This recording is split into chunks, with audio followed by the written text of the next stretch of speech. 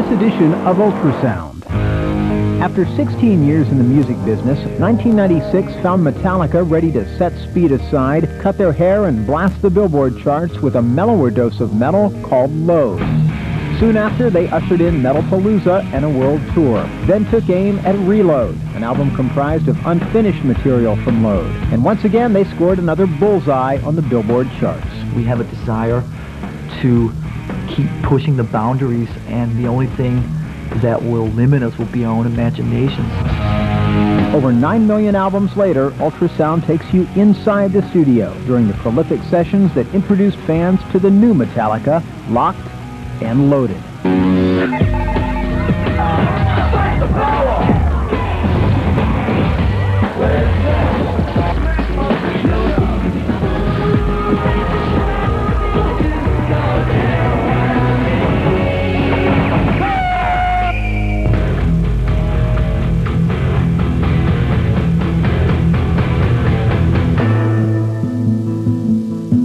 I think a lot of bands, without knowing it, kind of dig themselves too much of a rut. They're just a little afraid to expand or to take a step forward. I don't think we've ever been afraid of that. There's a certain dynamic between the four of us that seems to like keep the spark alive. The thing that has kept Metallica going so long, and it's kind of been our secret. I mean, is how, you know, everybody's always wants to be there for the other three guys. Nobody ever wants to let the other three guys down. We get older, and that's okay. We change, and that's okay, as long as it's natural. Metallica has always been the thinking dudes metal band, punky but intricate too. Early Metallica tracks, in fact, were so fiendishly multi-metered the guys themselves could barely keep up in concert. But that's history. The song's real raw in terms of just has like two guitars, drums and bass, a couple of vocal effects and stuff like that. Whereas the rest of the album ranges over many stylistic strategies, right? Well put. I like that one. That's a pretty good one. Well put there, Kurt. It's like In other words, it's a complete mess. 3, 4. With its last album still on the Billboard Top 100 chart 5 years after its release, Metallica has stripped its surefire sound way down for an unusual new album called Load. there was no big plan in the end on how they were all supposed to sound, so we just concentrated song by song and just let them go. Every song evokes a certain type of mood. It's not, you know, consistently just like pounding heavy metal thunder all the way. I think the one thing we had to do was just be looser, be more, go for attitude, go for vibe, and go for something that was more of a band sound.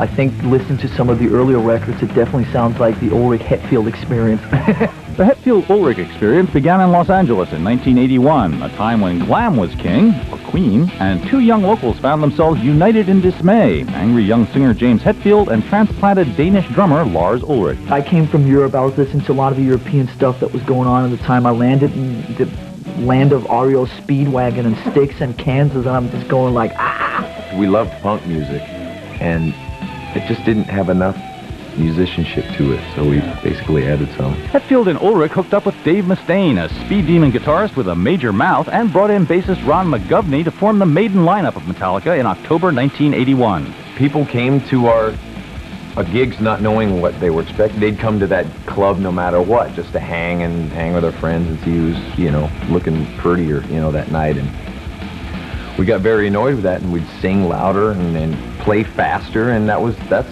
kind of how I think it helped develop our style. So Metallica was working, but something was lacking in the band's lineup, and while watching another group at the famous Whiskey one night, they discovered what it was: bassist Cliff Burton.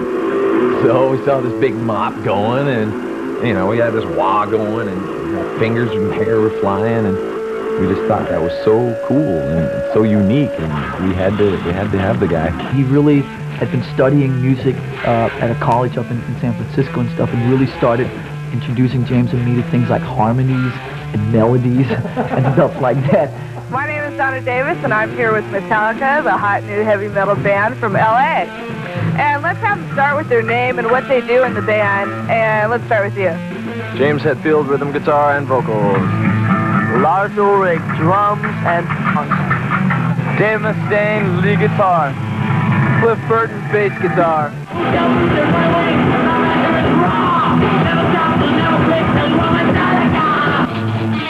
By this point, Dave Mustaine's enthusiasm for cocktails was driving his bandmates nuts. So after securing a record deal and heading for New York to make their first album with metal promoter Johnny Z, they decided to take action. As soon as we got to New York, it's like, hi, Johnny Z, or, we're Metallica, and what kind of sack? Our lead guitar player. Whoa, In giving Dave Mustaine the axe, Hetfield and Ulrich were, shall we say, unhampered by sentiment. We had booked him a bus ticket like 10 in the morning, and like at 9:15 or something, it's like, Dave, wake up, we got to talk.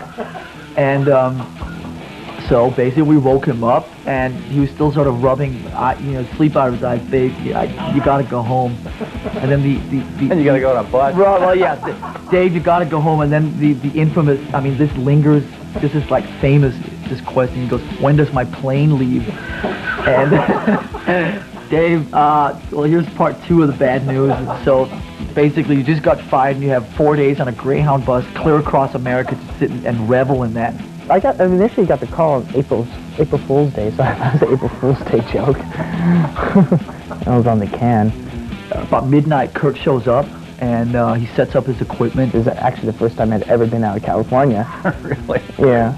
I was scared of this. And it's like New York. It's like, wow, this place is really big and dirty. The first song we played was Seek and Destroy, and we got to the guitar solo, and 10 seconds into it, me and James just looked at each other, and that was it. Done. End of story.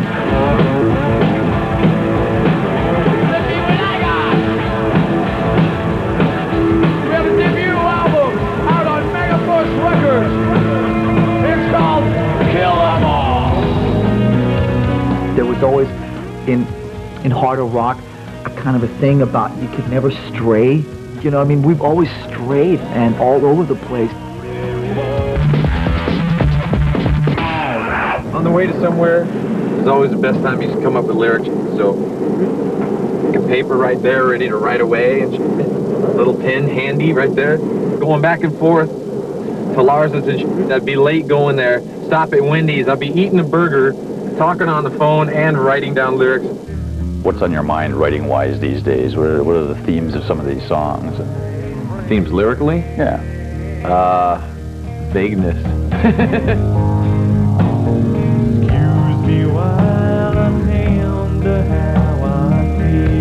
I don't want to really give any preconceptions, but it's more deep, personal stuff. It's. I had to kind of go visit some kind of messed up places within where I thought, well, I'm all better now. I don't have to write that kind of crap anymore. But once you're messed up, you're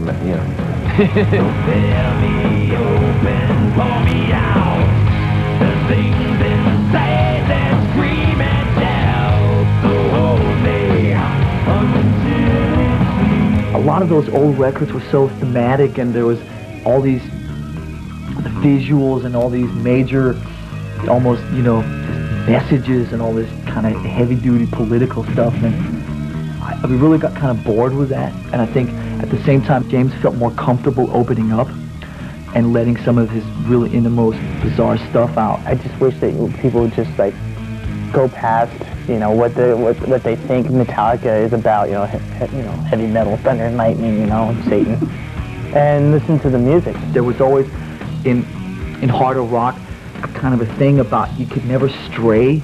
We've always strayed and all over the place. Metallica started straying on its second album, Ride the Lightning. The band had signed with new management and a new major label, and it wasn't about to start bowing down before the usual hard and fast metal stereotypes. In 1984, when we put a ballad, Fade to Black, on our second record, people were freaking, okay? And we just said, right there, this is how it's going to be. There are no parameters that keep us in. Releasing its third album, Master of Puppets, in 1986, Metallica embarked on a career-changing tour with metal god Ozzy Osbourne. The Puppets album rose to number 29 on the Billboard chart, and with this success, the band soon found itself answering to the inevitable charge of selling out. We do what we want to do, you know. If they consider that selling out, then whatever.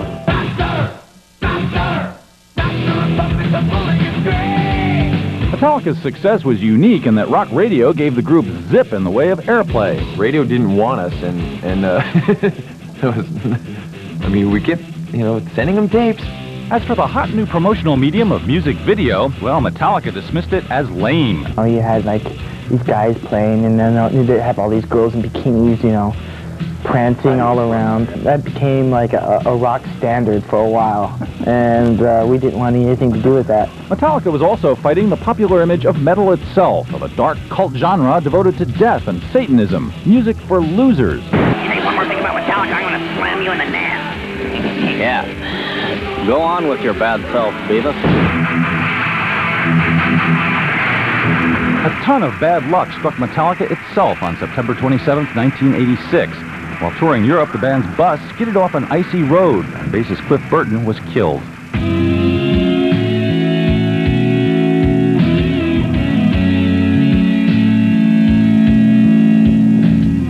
Did the band think at any time that maybe we should take 6 months off? No. We knew that if we did that, we'd probably start wallowing in our grief and depression. So we thought, we unanimously decided that we should just keep on working.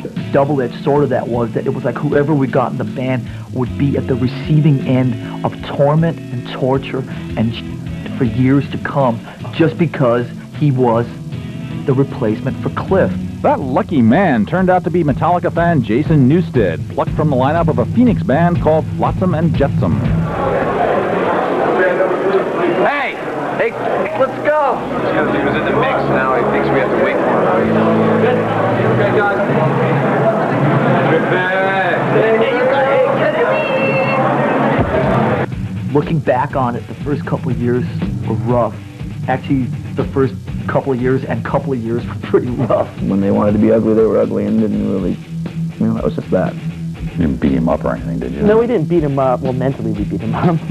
But, I mean, come on, you know, he walked off the street into a dream situation, so we had to let him know that it's not this easy, brother.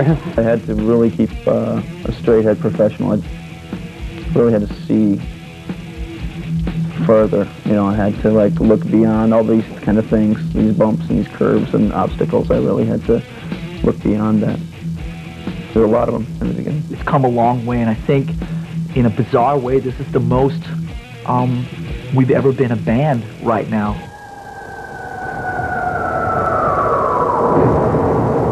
What is democracy?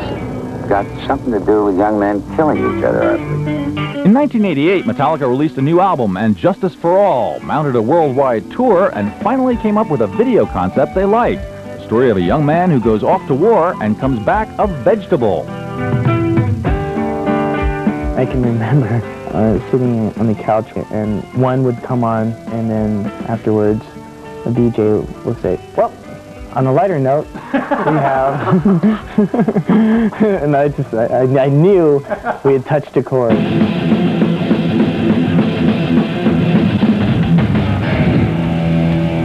And Justice for All was nominated for a Grammy Award, although it famously lost out to Jethro Tull of all acts. But the critical tide was turning, as even New York Times writers began hailing Metallica's complex arrangements and pointed lyrics. Hey, look. We're in Rolling Stone, isn't that exciting? See? We made it into Rolling Stone. We peaked. Can only go down from here. I knew we had a really good record, and I knew that it was going to do well. I would never, in a zillion years, think that 5 years later it's still hovering in the top 100.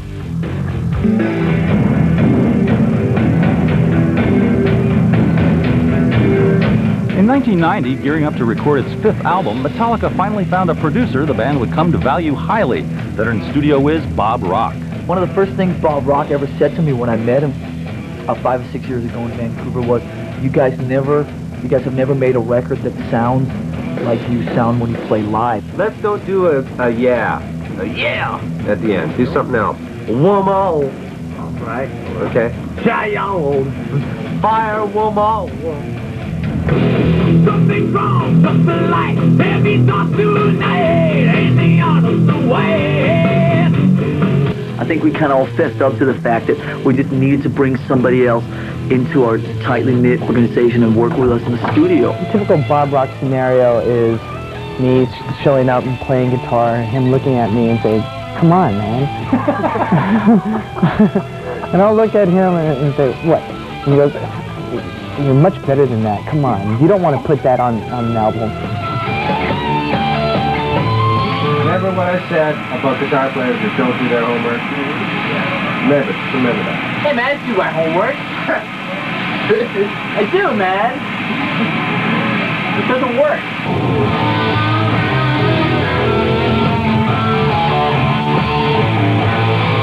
The resulting record, officially called Metallica, unofficially the Black Album, was unveiled at a fan listening party at New York's Madison Square Garden. And it was a smash, going to #1 and finally winning a Grammy Award for Best Metal Album. Let's see, I think the first thing we got to do is, obviously, like you guys were expecting, is we got to thank Jethro Tull for not putting out an album this year, right?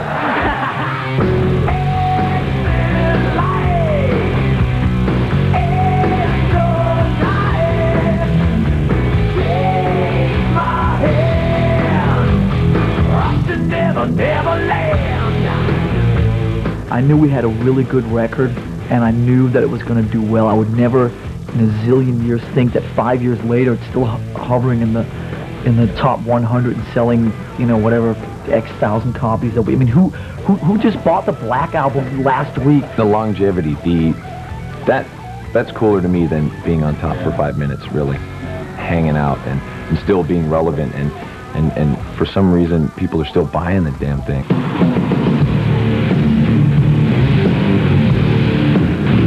The unending popularity of the Black Album wound up keeping Metallica on the road for 2 whole grueling years. Hey, I'm your life, I'm no one to take you there.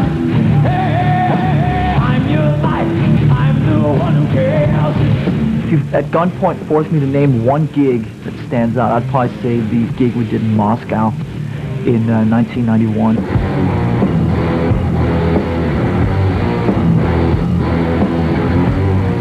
This was just elevated one step more than anything I've ever seen of us, and working with an audience, and it was that whole experience was truly amazing. After cranking out some 400 shows, the members of Metallica decided to take a whole year apart from each other before starting work on Load.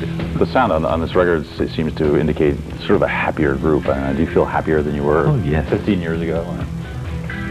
I don't know about happier. Less unhappy. Maybe. Has the songwriting process changed? The actual songwriting process hasn't changed that much.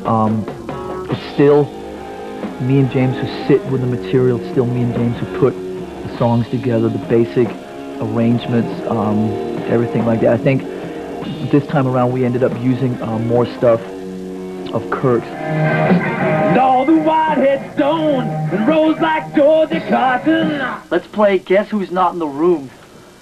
Bob!